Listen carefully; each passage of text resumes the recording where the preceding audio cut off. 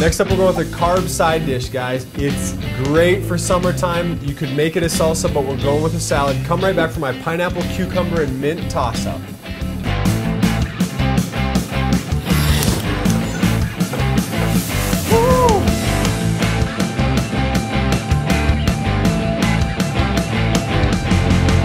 Keep it paleo.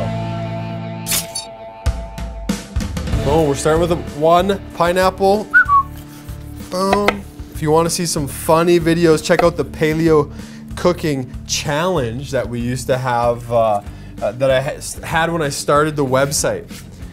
The first challenge was cutting a pineapple. That was what we did. We had regulations on how many cuts you had to have. It was judged on speed, right? You had to time yourself, and then kind of how clean your your eyes on the side were, if those were all cleaned up, and if you, how consistent your chunks were. So we'll link that in the article below. Check it out if you want, and you can also learn how to make a pineapple or carve a pineapple, kind of like I just did here. So I get all the way around, make sure I hit the bottom. A lot of times that gets missed right in there, and then just check for any eyes kind of popping out at me. That looks pretty good. Now we're gonna cut this right down the middle, and then we'll go here, take out the centerpiece. Boom, and here, boom.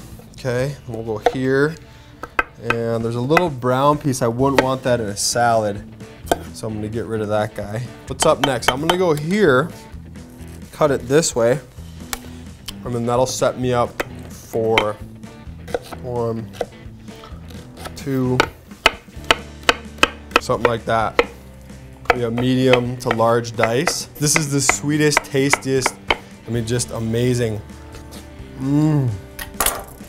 So good. Into a large mixing bowl. Look at that. Pretty consistent cut. And up next, cucumbers. On this, we're going with 2 cucumbers. And since it's pineapple, cucumber, and mint, then we want to kind of be in that order of volume, just like when you see an ingredient list. So the star of the show is the pineapple. We've got some cuke in there, and we'll garnish it with some mint.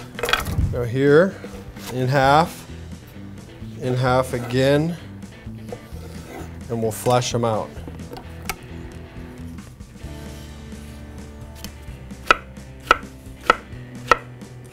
Close? Close enough, all right? Watch this, boom.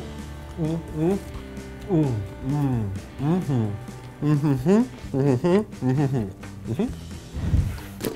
right, cukes are in, and that's what we're looking at.